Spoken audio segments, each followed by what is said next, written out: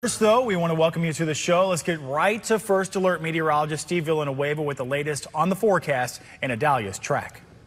Hey everyone, Steve Villanueva here, tracking Hurricane Idalia. As of 11 a.m., Idalia a little bit stronger now, producing winds of 85 miles an hour. It did become a hurricane earlier today, working its way into the Gulf of Mexico. Ahead of it, the waters are very warm. We're talking sea surface temperatures of about 85 to about 89 degrees. So as a result, the storm is expected to get stronger as we head into roughly the next 18 to 24 hours. Later today becomes a Category 2, winds of 105.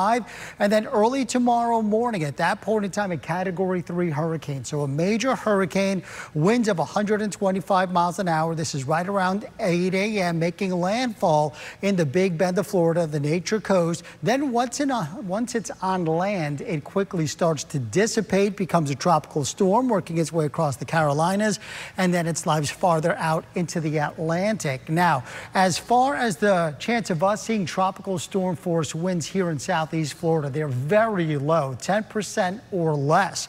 The higher chance is farther north from Tampa through Jacksonville and over towards parts of the Panhandle. So as a result, locally, we do not have any tropical watches or warnings in effect. However, just to our north into the Space Coast, we do have a tropical storm warning in effect, and that goes all the way up to Jacksonville. In the meantime, along the Gulf Coast, that's where we do have those hurricane warnings in effect. So for us, the winds start to pick on up. Later today, we're talking winds of 30 to 40 miles an hour. Rainfall generally 1 to 2 inches as we do start to see those squall lines come in later this afternoon and into tonight.